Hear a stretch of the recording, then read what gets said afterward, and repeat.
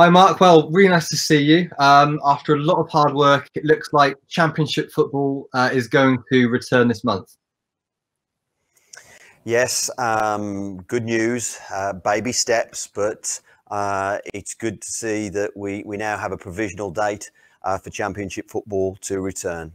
It certainly gives us some certainty in what has been and continues to be a very uncertain world at the moment. But I think it is a timely boost for so many people that Championship football is on the horizon for again a return.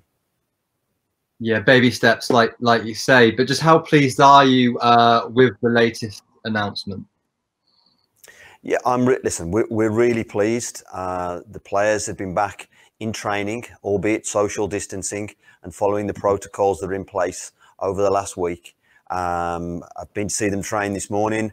The lads look in great shape. They're eager. They're very keen to play, and they're very keen to start the season. But as I said, baby steps. We keep stepping through this stage by stage, following the government protocols to make sure that we get this game back on and get it on safely and in a sensible manner. But yeah, we are certainly getting traction, and it looks like that we will return fairly soon. And of course, you sit on the EFL board. Can you shine sort of light on how we've been able to get to this point and say that it is safe for football to return? I think it's been a staged process. There was much debate and discussion about how we returned to train, and working with government. Protocols were put in place, and those protocols are being stepped through right now. And what will be the next stage is the return to play protocols and what that looks like. It's very clear that we will be returning to stadiums without supporters. And whilst that will be a very different world and a frustrating world for many, it's a necessity right now that we follow these protocols and we return the game safely. So yes, a lot of people involved, but we are really keen to get the season back on and finish the season with integrity on the pitch and in a competitive nature.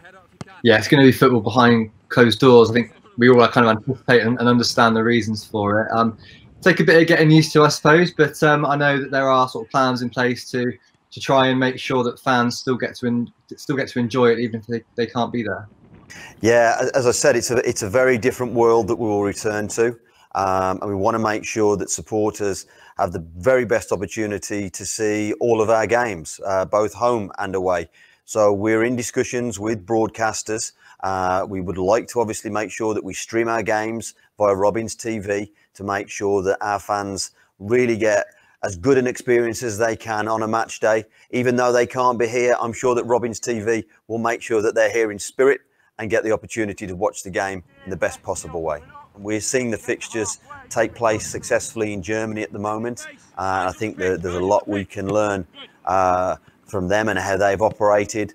But we want to get the games back on and getting them back on safely and as soon as we possibly can. So for City, we've got 5 home games, 4 away. Playoffs are still very much a possibility. It's an exciting time, isn't it?